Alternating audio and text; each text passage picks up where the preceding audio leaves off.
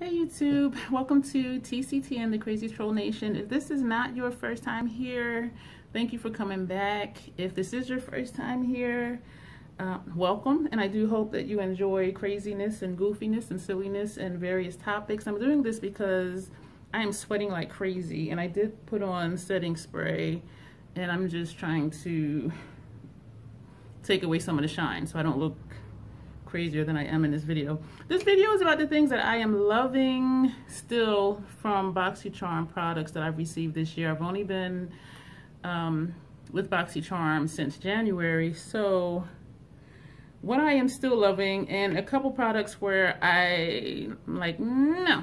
So the one product that I thought I was going to like and that I hoped I liked is the Glow Ahead Illuminating Face Oil from Wander Beauty. It smells like a bouquet of roses, and for those of you who don't know, I am sensitive to fragrance. I am hormonal, I get breakouts, I get acne. I'm 49 years old. When is that ever going to end? I don't think it will. And so I was hesitant to use it, and so I said, you know what, let me just use it and see what it does. I really love how it felt on my face. The first time I used it, it smelled so strong of fragrance that my nose was running, my eyes were itching, and I'm like, this is not going to work. But I did put it on just a clean face, like no product, no primer, no foundation over top of it or anything. So I said, let me try something different because I really wanted to like it. And so the second time I used it, I waited a few days because my face was around my mouth area and this area here, which has been my problematic area over the last maybe month, started to break out again. And it was really red, and so I waited a little while, and then the second time I used it, I did my regular skincare routine, and I put this on. It smelled like a bouquet of roses. Feels really good on my skin, though. By the time I put on primer, foundation, powder, and everything, I really didn't smell like I was walking through a rose garden. So I'm like, okay, this might be good. So when I washed it off that night, washed my face that night, I did have additional little bumps on my chin area, and I'm just like, ugh. But it wasn't horrible, so I said maybe this will be a product I can use maybe a couple times a week and just not every day. And so I waited like a week, tried it again, but then the fragrance was really strong again. So I don't know if it's just a mixture of what I have on my face over top of this or not that causes this to smell really strong sometimes and other times not.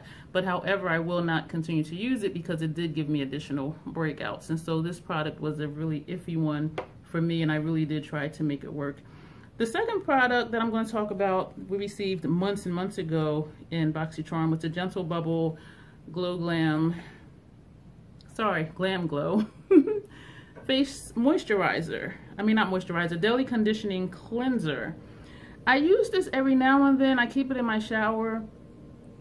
I like how it cleans my face. And just like for now, when I just have on primer, foundation, powder, bronzer, this will remove all of that. The thing that I don't like about this is, even though it has no added fragrance, and I'm trying to see if it says fragrance free, and I don't have on my reading glasses, but I believe it's no added fragrance, which is great, but it has like a chemical smell to it, and it really just bothers me to the point where even though I love how this cleans my skin, and my skin does not have any issue with it, I have to be in the mood for the smell. And even after I rinse it off, that smell kind of still lingers. And so even though I do like this product, I find myself not really reaching for it. Now on to another product that's kind of iffy for me. This was a recent one we received, the Steve Laurent lip pencil. This thing is just so scratchy, and you have to, I mean, the color is fine, and once you wear it down, it's not as scratchy, but it's just like very pointy. It is not smooth at all. It is like a neutral color for me, so I can wear this with anything. And so I'm on the fence on if I will continue to use this or not, because it's not comfortable to use.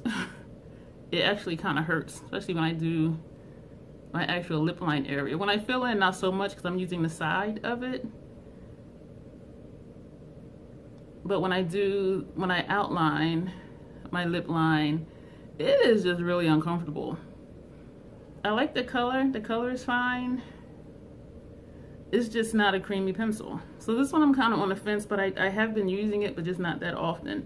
What I am loving still is the Dose of Colors lip gloss that we received a little while ago. I cannot see the color. My reading glasses are right here. See, this is what I mean by crazy. All right, so the shade is Talk is Chic. I do like this shade.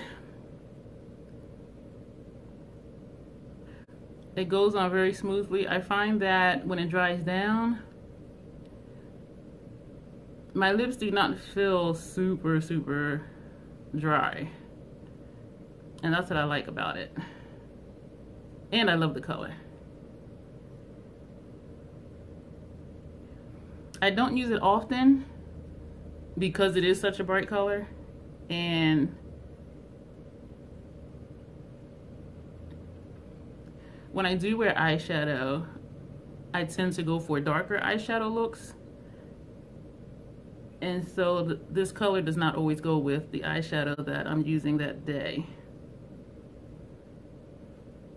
But I do really, really like it. I'm trying my hardest to look over in this mirror and not the phone, because when I look in the phone, it looks like I'm looking over there somewhere, and there's a mirror down here. So I'm still playing around with my setup. Something else that I have been loving for months, and I forget when we received it, was the Alamar Colorette Blush Trio. This is medium tan. I wear this almost every day when I do makeup, and I say almost because now I'm really using the Makeup Geek Bronze Baroness face palette. I am still just like super shiny, and I am like sweating, so excuse me. And I'm gonna actually use this one. So what I'll do is, well, actually I'll use any of these as a blush color. This one is really light, so sometimes I'll mix them, sometimes I'll just use this middle color, sometimes I'll use that color, and no, I'm not gonna add any more on. This is the Makeup Geek stuff on my face, but this I am loving. So this in the Makeup Geek palette, these are the only blush palettes I have right now, and I am getting a lot of use out of this. Absolutely love it. Another product that I am really liking, and we received this last month, was the Becca Hydra Mist. Put on my glasses, like what is wrong with me? The Becca Hydra Mist Set and Refresh Powder. I like this powder because, yes, it does have a cooling effect, which feels really good, and I can just sit there and just keep dipping in and going on and on. It does not ever make my face look powdery.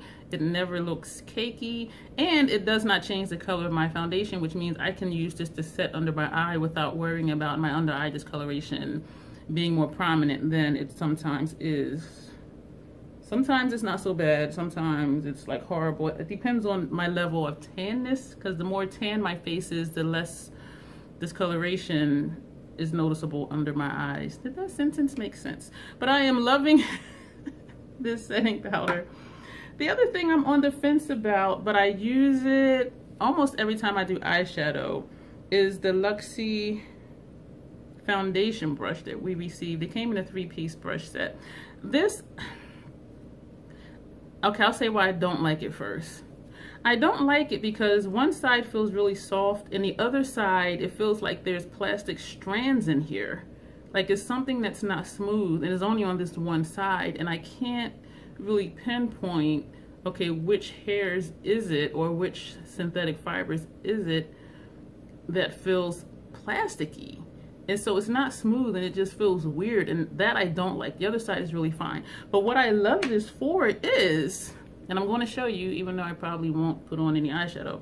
This is the Fenty eyeshadow primer. I love the applicator on this thing. No, we did not get this from BoxyCharm. This is what I love this Luxie foundation brush for. It fits over my entire lid space. Whenever I wear eyeshadow, I put on that primer, and I use this brush. I cannot talk and do makeup at the same time. And I use this brush to blend out the eye primer, and it does blend it all over. And this is a tacky primer, so it's easy to tell if I missed a spot. I never miss a spot with this brush. I mean, look at this. You see all this, and I hate to say lid space because it's really not, because I have like all of this space up here, which is not my lid. My lid is just this tiny little bit down here. Slightly hooded eyes, I call them. But look at this. This fits like almost across my entire eye, except for like up here. So then I'll just do down here first, and then I'll just come up a little bit to make sure that I'm getting under my brow bone. So I love this brush for that. Don't love how the one side feels, but I use this every time I do eyeshadow. And so that is it for this video. Thank you guys for watching, and you will see me in the next video. Thanks, bye. Oh, let me know what products you're still loving from what we've received over BoxyCharm throughout this year. And maybe throw in a few of what you don't like and why. But thank you. Bye, guys.